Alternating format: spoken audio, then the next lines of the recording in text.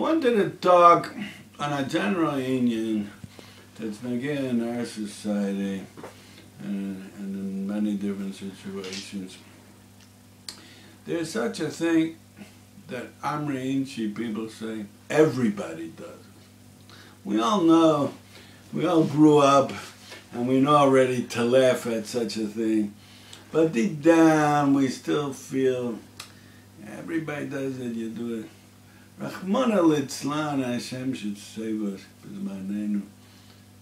I can't help from saying this.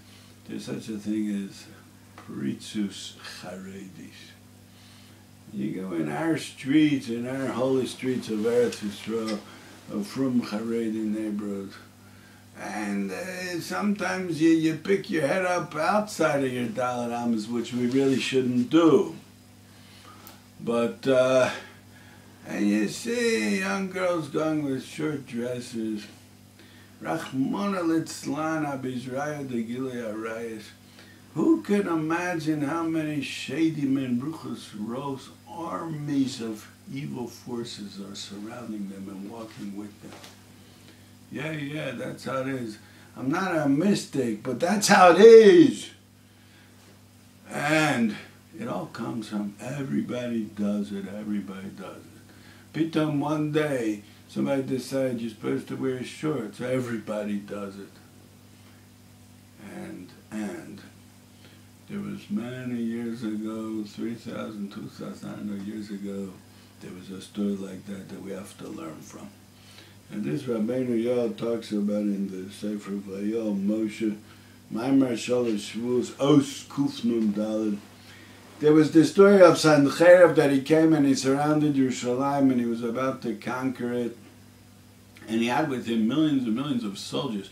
I'm not saying millions the way people talk millions. He actually had millions. There's 185,000 soldiers, it says in Pasuk, but the Gemara says they were generals. Who knows how many they had? They had thousands under them, each one of them. That means millions, mamish. And they came surrounded Yerushalayim, about to conquer Yerushalayim. And they said, come out and make peace with us. Sancheiriv said. Sancheiriv, Rav Shokeh, his general, Yisrael Mumar, the Gemara says, and he came and he talked B'lashon HaKodesh, he talked. And the people over there said to him, the Yidden, the Choshev Yidden said to him, don't talk Lashon Kodesh, talk Aramaic. We don't want the people should hear what you're saying. And he said, Dafka, I want the people should hear. And he kept talking Lashon HaKodesh. He was Mecharef and Megadef. How do you say that? He blasphemed. He was Klape Malam. And he wanted that they should come out and make peace with him. And he said, I'll take you to a land that's like your land, and you'll live, you'll go, let's go to Chutzlards. I'll take you all to Chutzlards. We have a land that's just as good as yours, and we'll live there, and everything will be all right. Says the Gemara that there was a person, and his name was Shevna, that he wanted to make peace. He was the Peace Now movement of the time. No, Shevna was a tzaddik, no? Heskiyahu picked him as... Oh, I wasn't get that. Okay. But you see in that what he was. So he wanted to make peace. And even he sent out a letter. He shot the letter with an arrow. He put the letter, stuck it to arrow, and he shot it out to the camp of Sancheiriv, and he said, Shevna v'syato ishlimu, Chizkiya v'syato lo ishlimu. Shevna and his group are ready to make peace with you. It's only them, Chizkiya and his group, they didn't make peace.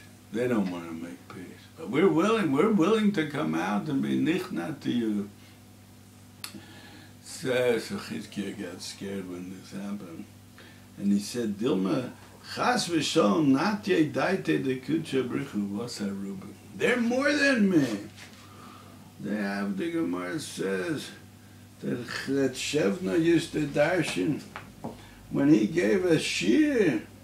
He had 13 meturgamons. A meturgamon in those days, that was like the microphone, the one that says it over to the people. Just imagine 13 people standing there and saying it. That means there were thousands and thousands of people sitting there listening, that you needed 13 meturgamons. Chizkiah only had 11. That means that Shevna had much, much more people than Chizkiah had. So maybe Hashem is going to lean, not Yedaite, his das will lean after the Rov. So maybe we're wrong. Maybe we should just give up. What could we do? Oh, that's this week's Parsha. On that, the pasuk says, "Lo shiach rabim leroos." You shouldn't go after the rabbim for Ra. But Chizkiah thought, but Chizkiah he didn't know that. The question is that Chizkiah didn't know that pasuk. We'll soon get to it. So Hashem said through the Navi Yeshaya said, "Lo samran kesher chosh yomer almaz kosher." Don't say that Shevna has a kesher, he has a group, he has a party. Don't be afraid of his party, because kesher rishoyim eino min haminyan. That doesn't count as a party, as a group. So, okay, and then was that he had a mapala Shevna, he was about to go out, and he opened the gates of Yerushalayim, and he started going out with his group, and the Malach came, and as soon as he went out leading his group, the Malach closed the gate, and the rest of the group stayed outside, they couldn't get out, and the Sancheir asked him, Mashrisa Checha, where's your group, where's your entourage? So he said, didn't know what, he couldn't answer. And they took him and they killed him with a misa mishuneh. And that was his end. And by the way, the Chazal say that he wasn't so clean. Also, Baal Hanoi, what they call it nowadays, it has a certain name. So, but it's hard to understand. But what did Chizkiah think? He didn't learn the pasuk in today's Parsha. Lo siach rabim leroos. If Shevna was a Rosh, he was a bad person, and he had a... So you don't go after such a rabbin. What'll be the din if you have a group of people, learned people, modern Orthodox rabbis, and they have an agenda? They have to say, they can't say certain things that I once saw a book of a woman that would cover, that the picture of her on the back of the book was with her hair covered, not with her sheitel. And she had askamas from Choshev rabbi she wrote a book, it's called Off the Derech, maybe the book. Margoli's. Her name was. And she wrote in chapter 19 of that book, she wrote something to the effect of, you can't be so harsh on your children, and then they're going to break away. So you can't say you're not allowed to go out with girls and not allowed to mix boys and girls. You can't be so harsh, because then they're going to break out. What does that mean? What's she saying? She's saying, for the sake of chinuch, will be mater abizrayu de gilui harayis, that's yerek val yavar, afra le pumo. And she has askama from rabbis, so-called. So you can count that as a rov. So they have an agenda. What's the agenda? To be modern. You're supposed to be modern. What does modern mean? What's the definition of modern? That the Torah is emes, Moshe is Torah emes, and the world is also emes. See, Korach, he just in the beginning, he argued against Nevuas Moshe, but then he was forced to be Moda Moshe emes. So what did they do? Modern Orthodox comes and says, yeah, we're not going to be like Korach. Avada Moshe emes v'Torah emes. But who said the world is not a world? What does it mean, the world? Gilei Arayis, being matir shmita, being laughing at Gedolei Torah, v'chulu, v'chulu. That you're going to count as a rov. Those kind of people that they come against people that they, and on the other side, you have people that they know. Ein lanu shir rak haTorah azos. And this is the only thing that there is. And the whole olam hazeh is sheker. And everything is temporary. And it's not going to have a kiyum. It's not going to stay. Yet, they don't tell their talmidim that you're not allowed to go to work. But they teach their talmidim that the whole olam hazeh is a tofel shebetfeilim.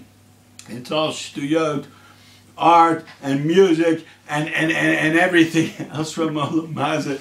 It's all kesef katan, like they say in Hebrew. Small change, maybe it is. Okay, so you have to make a hefsek in the middle.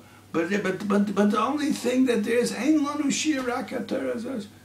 So you're gonna go start counting rov and miut. Who are they, bichlal? Anybody that says that the olam hazeh has a mokum. So it's eino min haminyan. So Chizkiah thought we're gonna count shevna. It could be now that I'm saying it.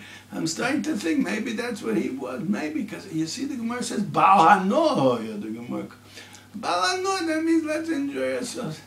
Olam hazeh also. And don't get me wrong, I'm not saying you're not allowed to enjoy yourself, but you have to write a shkaf, how to look at it, the attitude that you have toward it. And you can see that these people, whenever you say something that sounds too frum, in these kind of inyanim, it starts cooking in them. You have to go against those that go with the Masorah, those that go betmimas or bepshitas, the way we were mekabel me'avoseinu. Anyway, so what did Chizkiah think that they can count, and you can count them as a rov against the tzaddikim or Chizkiah Melech? B'kish HaKadosh Baruch Hu lasos Chizkiah Mashiach. The Gemara says, so you're going to count them. You see from here, says Rabbeinu, that they weren't such small people. Shevna v'siyato, this whole group. They were tzaddikim even. They weren't modern Orthodox. If they were modern Orthodox, the Chazal would talk about them. Would be mityaches to them, b'chlal. They were tzaddikim. Only what? Says the Marsha. He brings the Marsha. He says like this. It says, Kasher Rishayim Eino Min Amin. It's a strange lashon that we're used to. We heard it a lot, these words. But you think about it, just it's interesting. The Rabbeinu Yoel, he was mefalpul pulim atzumim, sharp things, chabs. Yet, on the other hand, you see many times he's medayik the words. Let's just translate the words. Pashut. What do they mean? And he builds on that. He's able to go down to the pashtus. Kesher Rishayim, the Rishayim there to get Eino Min HaMinyan. It's not from the numbers. Well, what does that mean? It should have said Kesher Rishayim, Eino Choshev, Eino Nechshav, Eino Deya. But what's Eino Min HaMinyan? So the Marsha says like this, Kesher Rishayim, Eino, he's not from their number. The Hashem doesn't rest on them. He's not in their group. Who can you count as a rov or a miut? When you're counting rov and miut, you want to know how to paskin those that Hashem rests among them. Kim nitzav badas kel, but when it's rishayim, they're not min minyan. That means Hashem is not joining in their minyan. That's what it means. And that's a pshat. Kolshkein v'kal v'chomer, modern Orthodox. That the pshat olam hazeh has a mokum. What does olam hazeh mean? The place that Hashem created a hester of himself. In some form, in the deeper Kabbalah form, it's called Cholol Aponu. That's Kavshi Derachmanu. I don't know if we even are allowed to even think about it, but we're from there. In 20 seconds, 20 seconds we'll finish the first part. And that's olam hazeh. And if that has a mokum. Okay, Rabbi Caplan, we're finishing part 1. Thank you.